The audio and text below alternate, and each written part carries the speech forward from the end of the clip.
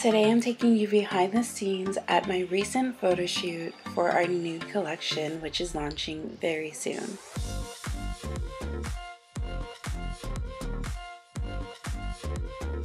Here's my model Kelly, and I'm going with a lot of neutral colors.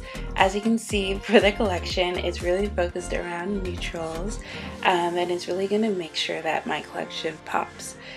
For the lashes and the lip products, all of it is by me and my company, Faces Cosmetics.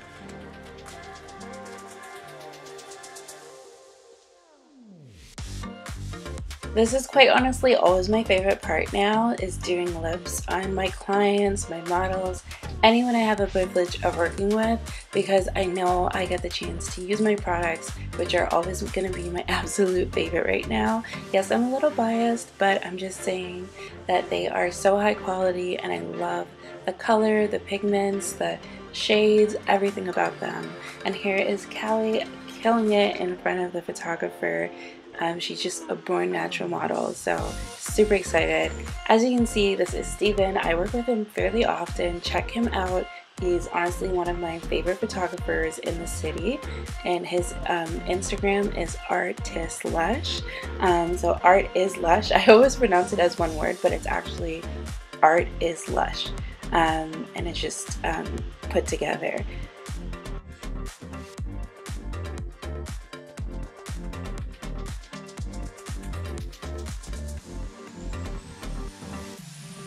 Now let me introduce you to my second model, which is Rika the Queen, aka just Rika.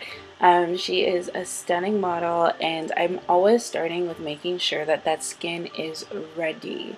And when I say that, I mean starting from the basically like the shoulders up. They have to be like bronze and ready.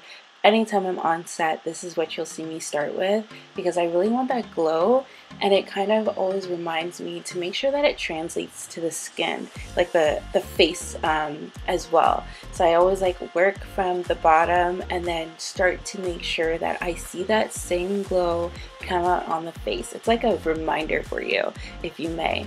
And of course, I picked up the secret of the sunscreen from Scott Barnes. It's really just that extra thing for me that kind of just makes sure that people are shining anytime I'm on set.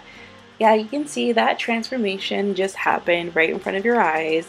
Like, you saw her without makeup to this stunning, I mean, she was stunning before, but as you can see, we just did a quick elevation to the look and enhance her natural features.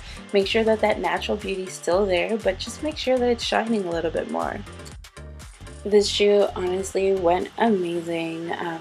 I'm just finishing up some like last minute touches on Rika before she's ready to shoot as well. I had such a great system in place, and I would always recommend for anyone that's launching a business, has an idea to do something, just go for it, but also make sure that you're planning things out. I mean, definitely could have used a little bit more planning for the shoot, but I think that we definitely pulled it together. I had a lot of great people willing to help me. So definitely you need someone to help you on the day of, especially if you're an artist and you have the brand, right? It's always good to get some help. Like last time I hired another artist with me, so I wasn't doing all the makeup. This time I decided I'm just gonna cap it 3 models. I'm gonna focus my energy on 3 models. I rented a 5-hour studio, and I just went for it. I had 2 extra hands on deck to help me out with everything. And of course, it's during the pandemic, so you always want to make sure that you're staying as safe as possible.